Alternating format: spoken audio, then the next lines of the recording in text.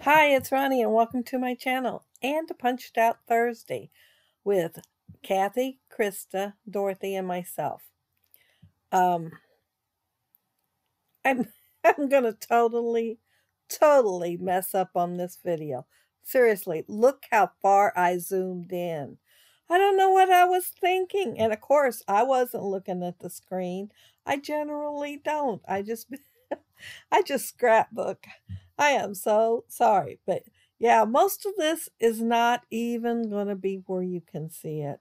I will try to explain what I'm doing though, so you can maybe figure it out. I punched out my smaller oval punch there, and that's going to be the legs. And I'm going to make one of those dolls. I pointed it out on the picture. My granddaughter has 2 dolls in her arms, and I'm going to make one similar to those. And I took the punch and I punched out the entire oval. Then I just punched out some tips. And those are going to be part of the feet. I'm just going to glue them there on the bottom. But then see the yellow circle? I'm going to add it. I debated on the size, and I picked that size. And I mean, it's just barely big enough. It's almost too small. I should have probably cut just a little bit more so it could be deeper, like, you know, a little longer or something, but I didn't, so I went ahead and went with it and used them. But I am inking them with that pink ink. I'm going to ink everything. Sometimes I use different inks for different colors of cardstock, but this time I decided to use the pink for everything. And can't hardly tell I've got ink on there though to look at. Oh, maybe it's upside down. I don't know. I'm going to punch out of this one, and see, I used the larger oval, and I only did half of it, and that way I could do the torso. And then I'm going to glue it down. And don't do that. I glued it down, and then I thought, oh, I think I'd like a ruffle on the bottom of this. It does not have a ruffle on the doll itself, but I thought it'd look pretty good on my punch art. So I'm going to go ahead and make a ruffle and tuck it underneath there. Oh, I went ahead and punched out 2 arms. I don't guess I'm doing the ruffle yet. And those are going to be, I decided to make the arms match the torso, since, you know, it looks like a blouse top shirt or something. And so, yeah, it is the same colors of paper that I'm using for it. And here I'm trying to tuck the ruffle underneath there. And I first used the scallop punch, and it was just a little too much work to try to tuck under there. So I just hand cut a scallop and stuck it under there. And it was a lot easier.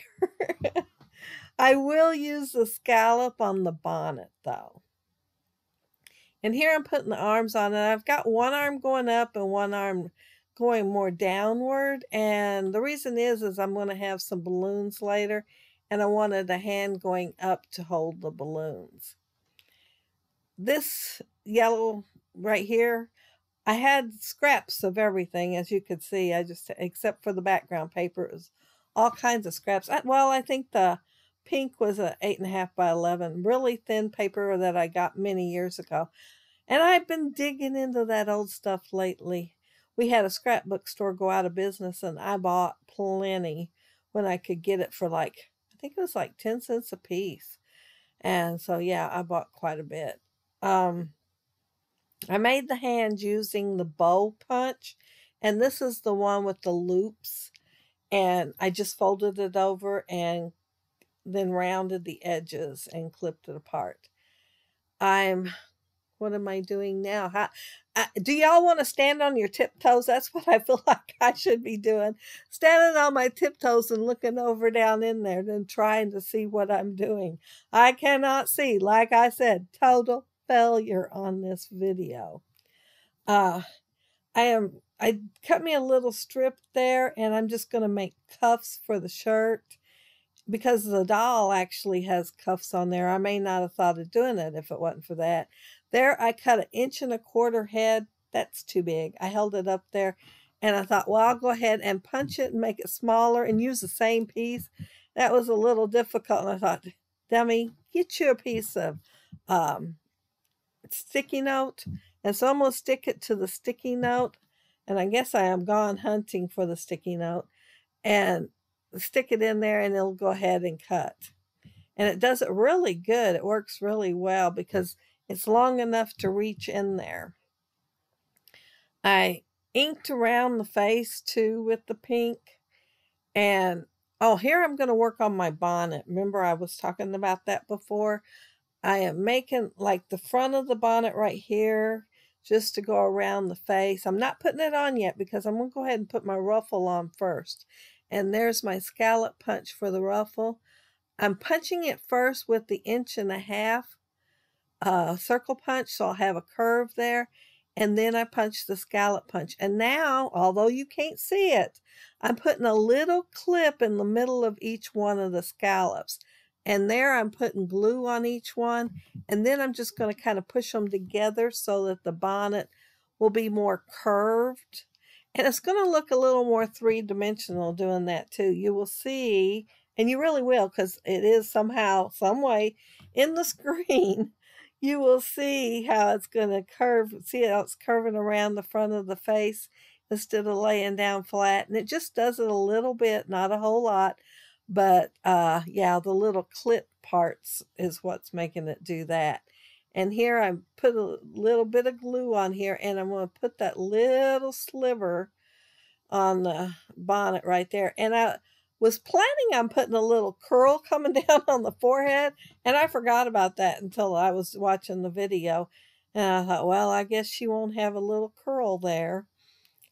This is the back of the bonnet, and it's going to be just a little too wide at the bottom, so I'm going to clip it because you're not going to see that part anyway, and just put it right back on. And I kind of tilted it to the left so that it'll look like her head's tilted just a little bit more. This is the 1/8 inch punch, and I'm going to punch 2 eyeballs. Well, just eyes. I'm not going to have no whites of the eyes or anything. I'm just going to make 2 black eyes and put them on there. And then I'm actually going to use markers for the nose and the mouth. And they're just Sharpies, and that one's a lighter pink, and then I'm doing the mouth with a darker. And I didn't even think, but this is textured cardstock that I used. So the mouth kind of bled just a little bit because I pushed a little too hard. But I'm going to leave it. I already got the rest of the head together, so yeah, I'm going to leave it. I'm putting pink there for the blush, and yeah, I'm done with the, well, I'm done with the body at the moment. I'm going to do something with the hand later. And here I'm moving all this stuff out of the way, and you would think that would be a sign to myself to zoom back out. But no, I don't do that. I don't do that for a while. Like I said, total failure on this video. I was tempted just to forget about it and just not even do a Punched Out Thursday this week. And I thought, huh, I got other teammates here. They're expecting a Punched Out Thursday. And I've had so much trouble with the internet that I was a little late on some. And I thought, I think it can be on time this time if I just go ahead and load this one up, hopefully. So yeah, I'm going to load it up. I don't think I have time to do another one, but I'm going to load this one up. I might get some thumbs down, but I am sorry for messing up here. I was watching a movie while I was doing this, which was not good to do. Not on Punched Out Thursday, and not when I zoomed in. And you know, lately I haven't been zooming in because of the fact that I forget to zoom out. But it's even worse, I can tell, if you zoom in too far. So I need to pay attention how much I zoom in if I do get the urge to try it again.